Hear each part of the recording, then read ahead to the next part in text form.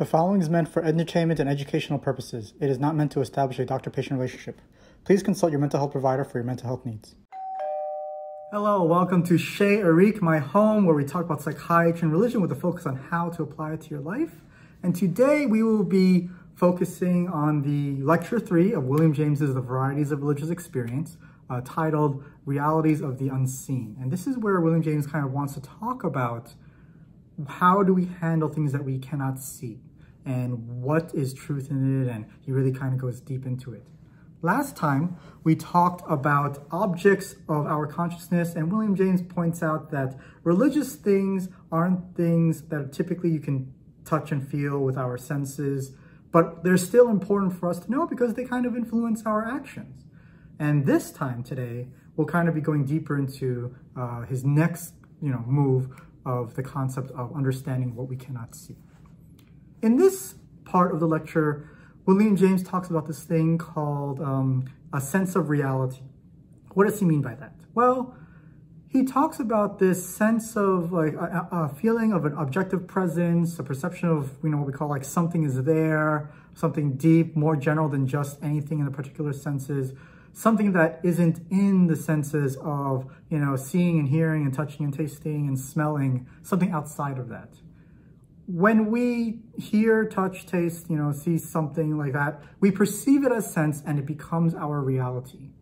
But if we were to have a hallucination, we started hearing voices that's not there, we would actually perceive that as our reality. So our sense of reality is certainly influenced by our senses, even if reality doesn't have those things. So if you have a hallucination, you're smelling something that isn't there, or you're seeing something that isn't there, and you react to it, right? Then that isn't reality, but we perceive it as so. So our perception of reality is different with hallucinations. However, beyond even that, beyond the false or the true senses of our physical or our physical space, there seems to be this otherworldly sense of reality that he describes. And he gives a lot of examples and a lot of quotes in his lectures. I encourage you to check it out. I don't want to pad this video with a bunch of, me quoting lectures and quotes from him because they're very, very long. But one example he gives is one of his friends who had this feeling of someone grabbing him in the middle of the night. And, he didn't understand what it was. There was nobody there. It was very, very strange. And William James, he commented that his friend could have interpreted it as religious, but the friend interpreted it as something else. One example I will give is from Madame Ackerman, right? I think there was a short enough quote that kind of really hits it home.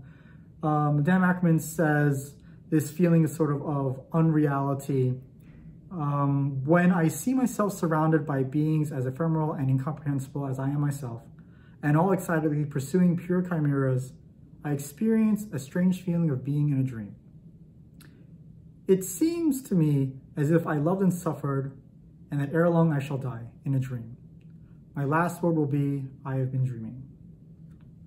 So this is an example I want to give of this sense of what James would call unreality. So there are positive senses where we have, you feel, you touch, you see things, right? You hear things, and there are positive senses, even if it's not there.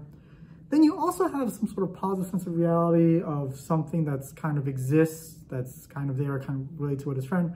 But you also have senses of unreality as well with this example, like in a dream state and whatnot.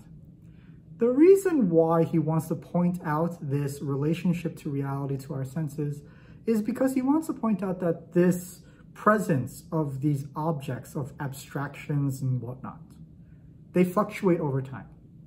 And when they fluctuate over time, they also coincide with our fluctuation of our faith, right?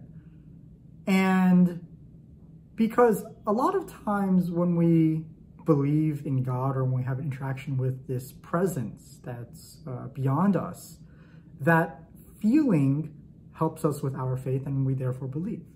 However, when it's not there, our faith fluctuates away from that and we kind of feel uneasy. There are a lot of times when, let's say, my friends would say, I know God exists, but I haven't really felt him in my life. I feel really confused. And it's this really strange thing that we can't really touch and feel. So, and how do we handle that? What is this thing that we're talking about. And so this concept of reality, a sense of reality, is what William James wanted to highlight in continuing his lecture series, because then he's going to go into another really cool concept, and then a really finally good concept in part 4. All right. But for now, we'll stop here. What are your thoughts? Have you ever had this feeling of something is there, you can't really describe it, that's beyond just your senses? Are you the type to just say, it doesn't exist, it's all in your brain, go see a psychiatrist and get yourself fixed in the brain to do that? Let me know your thoughts below. Do like and subscribe. I want to hear from you also, and I'll see you next time. Bye. So there are going to be some minor delays with the book. I originally wanted it out in July 2020, but it'll probably have to come out in 2021. It's a bit of a long story, and I'll explain in a future heart-to-heart. But in the meantime, I want to thank you so much for your support. This YouTube thing is really actually kind of fun, if I really think about it, making videos and writing books. So I'm enjoying the ride. I hope you're enjoying the ride too. I'll see you later. Bye.